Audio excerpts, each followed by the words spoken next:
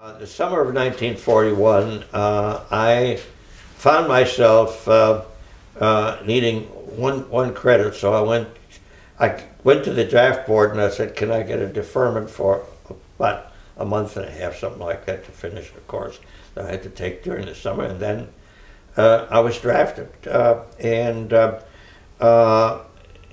was sent to a place called Camp Lee outside of Petersburg, Virginia, which was brand new at the time. And I found myself being in the medics. Why? I couldn't tell you.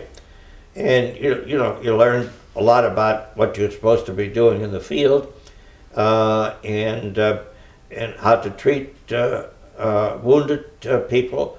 And I thought, well, so I'm in the medics. And after about 2 or 3 weeks there, I got a message that I had to come back and get a pass to get back to Cincinnati, Ohio, because they had a district court there, federal district court there, and that I was to get my citizenship papers. I was interviewed by a couple of the newspapers there because I was in uniform and they had never seen anybody in an American uniform that was sworn in to become a United States citizen.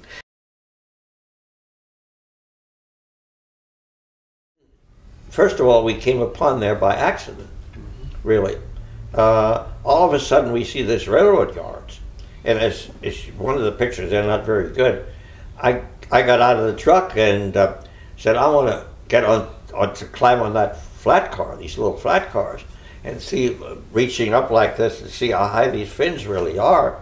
And several other guys did the same thing.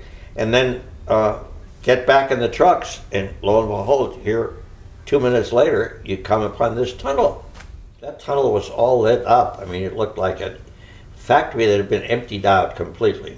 And then you walk a little further, and lo and behold, you see all these people lying there on the ground, and we started taking pictures. So in a way, cruel as it may sound, it just, you almost, it wasn't a matter of having a bunch of people come at you and saying, oh, none of that happened. Mm-hmm. Because the few people that were alive were virtually dead. And you had people that were dead on the ground and living, barely living, and that's what you were concerned about. Along with it, you were constantly feeling, I'm going to throw up, because it's just overwhelming stench. And at the same time, it was so quiet. It was just dead, this dead silence. It was like a cloud was overhanging everything. It was just eerie, a very eerie feeling of no sounds or anything like that. It was highly unusual in that respect.